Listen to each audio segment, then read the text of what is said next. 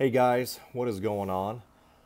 As you can see, it is nice and sunny out, which means I should be riding. My phone said today was supposed to be cloudy and rainy, but it's not. But I figured I would take this time and talk about my camera setup on my helmet. And what I tried doing with this, and I'll get to that in a little bit, but this right here was pretty much my current camera setup. GoPro 10 media pod. I have this little boom arm that you see behind the wires. Got that off Amazon pretty cheap. It was like 12 bucks. And then this Purple Panda lavalier mic. This is what I had been using up until my last video when I switched to this, and then I had some technical difficulties out of that setup. You can see right here I got the Rick Rack. The Purple Panda lavalier mic you get off Amazon, and all I did with it was took my cheek pad out right here on the side, just popped out this one little rivet, and pretty much just ran this. Had a little bit more slack, but just pretty much ran it in there and stuck it out the side. So yeah, I would just run this when I had a little bit more slack.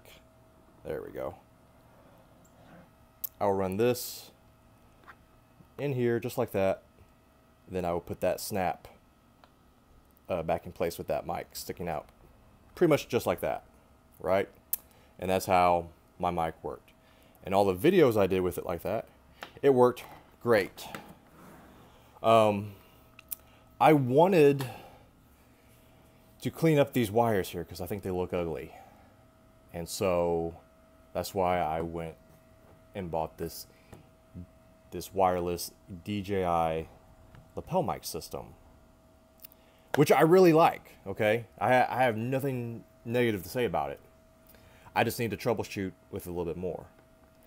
Now, you do need the media pod if you're going to run a lapel mic directly into your GoPro, because your GoPro 10 only has, one plug for your charge and your mic, and with this you can plug into the audio jack and feed audio directly into it.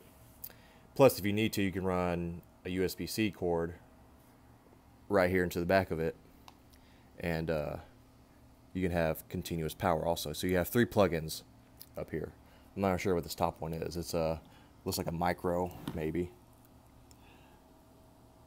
But if you're running a lapel mic, you do need, if you're running this Purple Panda mic, you do need this little adapter that they bring, because if you notice on the adapter, it has 2 black lines or 3 gold segments, and on the lapel mic it has 3 black lines or 4 segments.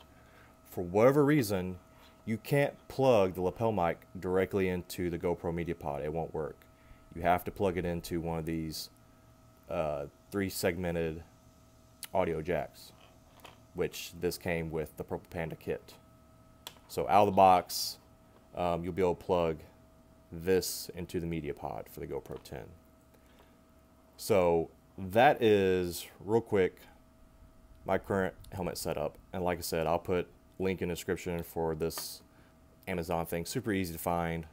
I like it. I was kind of concerned to be a little I was kind of concerned it would move. I can't even plug this in one hand. I was kind of concerned that this would move while riding, but it doesn't. Once you tighten everything down, it stays. This is loose right now just for me loosening that. But the reason why I had to go with this is because if you notice right there in that chin bar, it's not really a flat surface that I can put one of these GoPro mounts stuck onto my helmet. So that's why I had to go to the side. I will say, with my setup and with it running into the cheek over here like I had it, I can't raise and lower my chin bar. And this is a modular helmet, okay? So when I have this running over here to this, yeah, I can't raise and lower that because my cord is too tight, and I don't want my cord so loose that it's flapping while I'm riding. This mic over here is to the Cardo,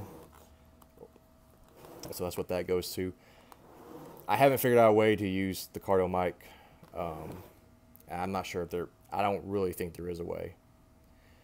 But the solution I have is using these. These are just little zip tie stickers. This is a 1/2 inch. This is 1 inch. This one may be a little too small. But what I thought about doing was peeling this off and sticking this on the inside on the little flat surface. Like right here of my chin bar. Let me stick this right there. I thought about sticking it like right there on my chin bar and then running the mic to it,